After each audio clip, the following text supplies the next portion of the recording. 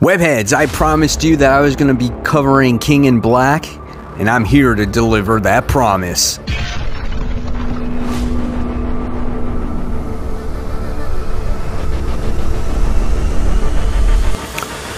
Hey, all my webheads out there, welcome back to Comic Book Corner 2.0 and fans. I am your host, Mike Spiderslayer, always helping you make decisions on what comic books to buy. And today, guys, I'm kicking off a brand new series. This is called After the Arrival, Week 1, and this is a King in Black special. Yes, I did promise all of you that I would be covering the King in Black main event, and now I'm also going to be covering the tie-ins, and I'm going to be as positive as I can when it comes to books that may not be so great. I'm going to find the positivity in some of these books.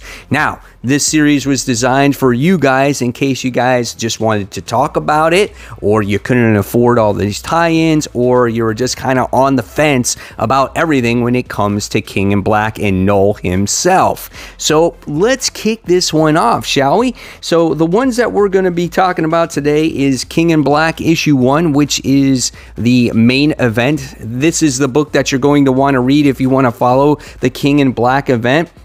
The next one we wind up having is Atlantis Attacks. This is issue 5.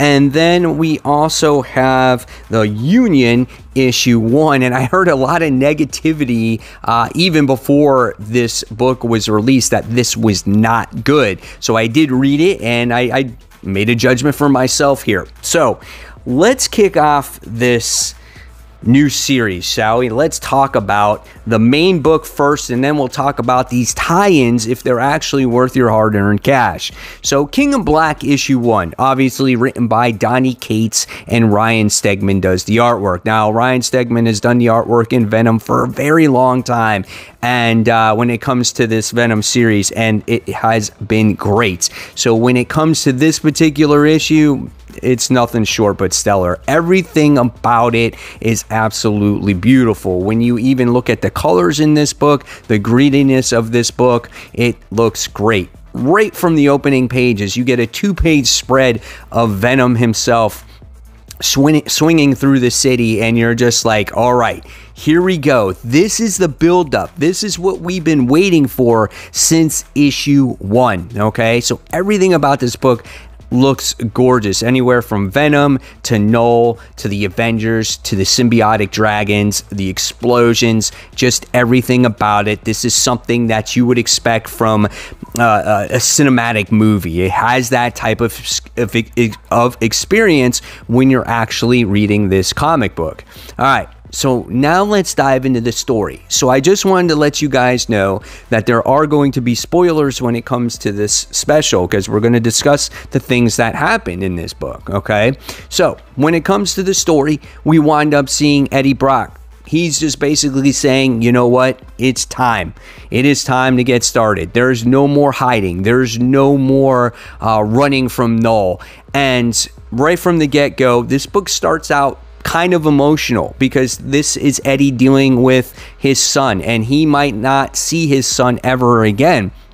And he feels bad that he actually has to wake up his son and put him in this fight. He feels like that he deserves a better life. So right away, he's going to wake him up. The Avengers are in place for this plan. They have this grand scheme to stop all these Knull and his dragons and everything. And in this issue, you feel like the Avengers are a little bit overconfident, okay?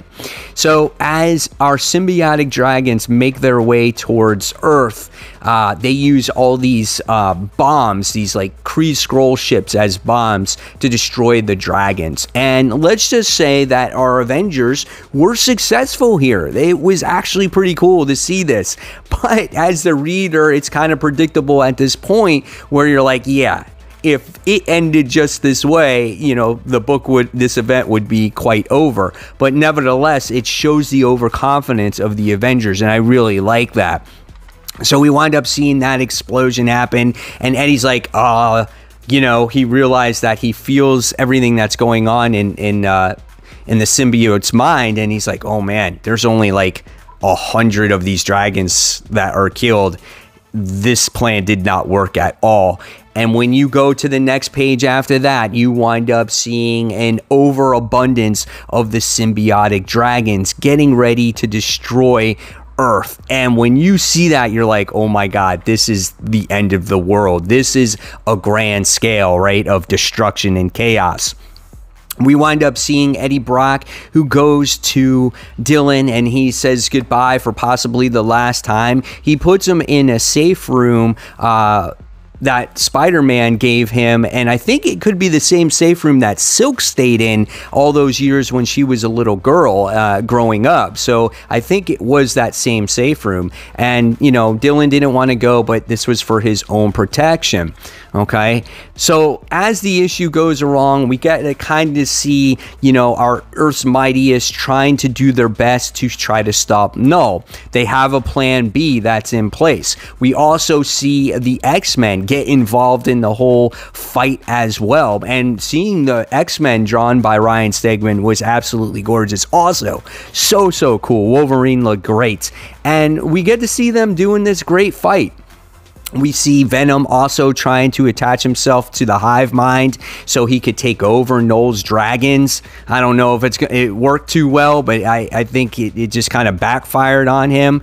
And they finally get to see the arrival of Knull, and they realize that this creature has been around for a very long time because his battle started with the Celestials. And we get to see the Celestials. They were taken over by Knull, and all of our heroes are shocked at this. And for the first time, we wind up getting to see Knull on Earth coming out of the Celestial, and his dialogue in this book is brilliant. It's just like he talks like a god. He's confident. He feels that there's nothing that can stop him. And the first thing he says is, "I'm going to kill your world. In the meantime, I am looking for a human named Brock. So bring him to me, and this can be as painless and as quick as I am capable. That is all." And you're just like, oh man, this guy just means business. But our Avengers, they still seem confident. They're like, yeah, we have plan B in place. And I'm kind of thinking, I'm like, who is this? Who is the person that can even come close to possibly stopping this god, right? And so Captain America says, all right, let's engage, and they send them in, and the next thing you wind up seeing, it's Sentry, and you're like, oh shit, if there's anybody that can beat this creature, it's gonna be Sentry, right? And he tore Carnage apart like it was nothing. So in comes Sentry. He comes flying through, destroys Knull's Celestial, and he takes him up into the sky, and you're just like, oh man, here we go. But Sentry was a little bit too overconfident, too cocky, and Knull just rips him apart like it's nothing. Absolutely nothing. And the void was released, and it went into Knull himself. And Knull's like, is that the best you have? And you're just like, oh my God. What are our heroes going to do at this point? So Knull all of a sudden takes the symbiotic creatures and blacks out the sun and makes it his own planet. He creates his own throne. Storm is trying to help out by, you know, providing some light. It's just all a complete failure. We wind up seeing that Eddie confronts Knull, right? And he sits there and says, I am looking for Brock, but you are not the right one. And Eddie is like, no, not him. Don't take him. It's me that you want. And at the very end of this issue, you wind up seeing Knull stripping him from the Venom symbiote, and he absorbs it like he does with all the symbiotic creatures, and just releases Eddie, and Eddie is falling to the ground, helplessness. And that's how the first chapter ends. And you're just like, oh my gosh. So after reading this first issue of King in Black, did this first issue live up to the hype? Absolutely, this did. There was a huge build up to this character. We've been waiting for him for such a long time.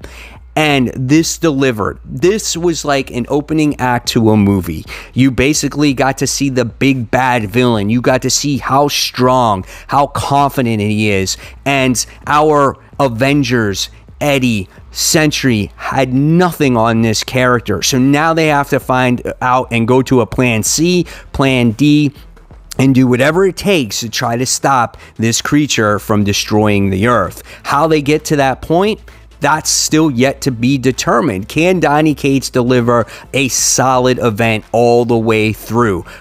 I think, if anything, this issue definitely delivers, and it gets people excited to read issue 2 because it had all the makings of a movie. Now, at the end of this particular issue, you wind up seeing a graph that gives you the history of Knull, just in case you have not followed him in the Venom series or don't know anything about the character. So it kind of gets you on board of everything that's going on. It goes from anywhere from the Necro Sword to the dragons to everything that's happened up until this exact moment in time when it comes to our character. I think this was an excellent read, and I got to give this particular book 5 stars. This lived up to the hype. So that is King in Black issue 1. Now, let's talk about the couple of tie-ins. Now, I won't go in as depth when it comes to these tie-ins, but I can honestly say that if you're looking to, let's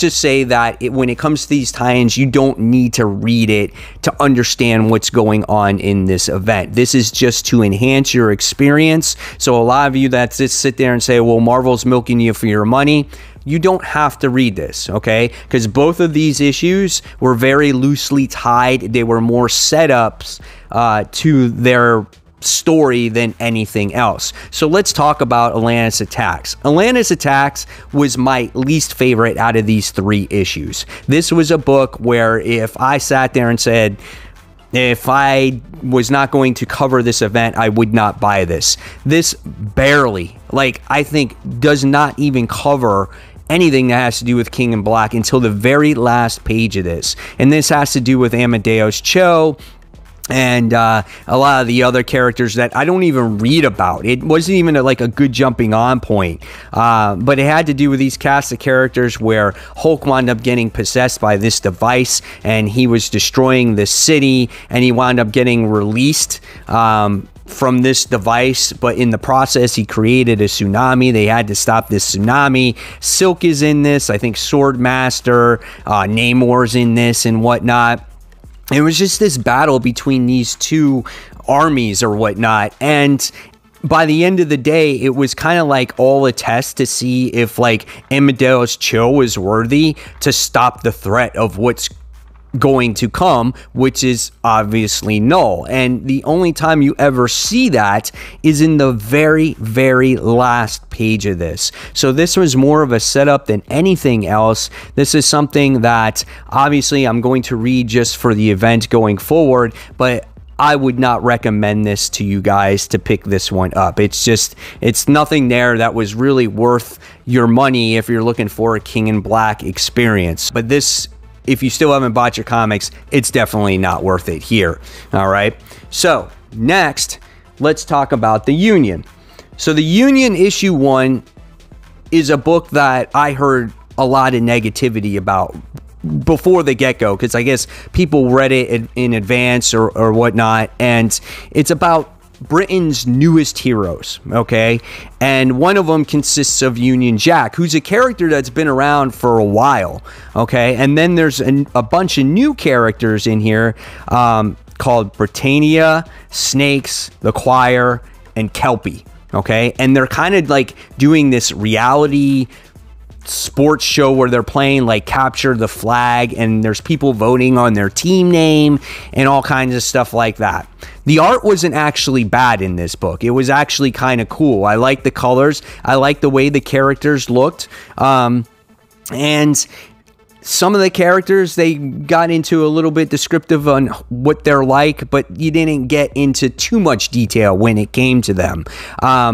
The reality show part of it was kind of lame. I did not like that aspect so much, but I did get to learn a little bit about the characters, which I thought was kind of cool.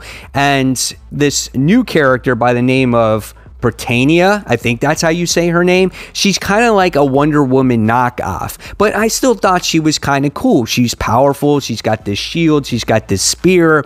She wears this cape. But again, she was kind of cool, and her and Union Jack have this kind of history. I would like for them to explore that relationship a little bit more, but they kind of really didn't. All they really focused on for most of the issue was about, you know, their brand being trademarked and what team name they're going to be going to in this battle and you know, on reality TV. But again, you got to see some of their powers. Like, you get to see Kelpie's like power, how she can like manipulate water and stuff like that. And you heard about Snakes a little bit. Looks like he's the grunt or the brute of the character. And by the time you wind up getting to the end of this particular issue, you wind up seeing one of the symbiote dragons making its way towards this part of Earth, and it's only one of them at this point. And we wind up seeing this really cool battle between Britannia and the dragon, and she does battle against this creature. She defeats it, but in the process of defeating it, she gets stabbed right through the heart, and it looks like she's dead. And you're just like, oh, dang, right? And so that's basically how the issue ends, and it looks like that Union Jack takes her sword, and looks like he's might be the ruler of this group, at least for right now. And when the symbiotic dragon died, it wound up possessing the symbiote goo, wound up possessing some of the other soldiers to go after the team here. So at the end of the day, this book wasn't all that bad. Was it that great either? No.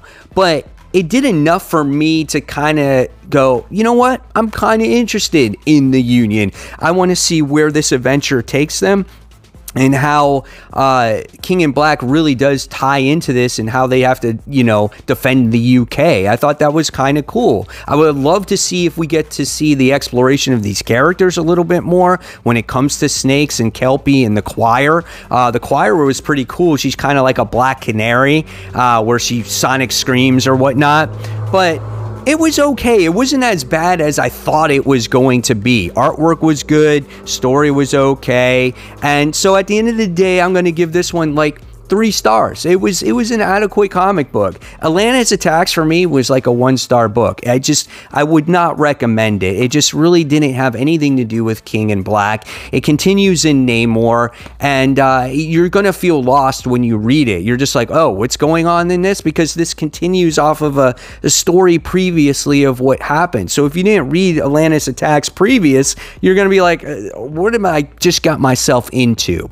So yes, at the end of the day, of course, King in Black was superb. It was nothing less but stellar. The Union was average, and Atlantis Attacks was great. So I'm so looking forward to seeing what happens next in King in Black. Don't know what's going to happen to Eddie, what's going to happen to Dylan. You know, I love how this incorporates the Marvel universe. I love how the Avengers were actually involved in this comic book right from the start, and it makes it feel like a grand Marvel event. And that's when I think you will have an event that you like, uncompared to like Empire or some of the other events that we've had in the past. So guys, I want to know in the comments below, what did you think about King in Black, the Union, and Atlantis Attacks? If you read it, are you on board with these tie-ins? Are you just going to read the main event?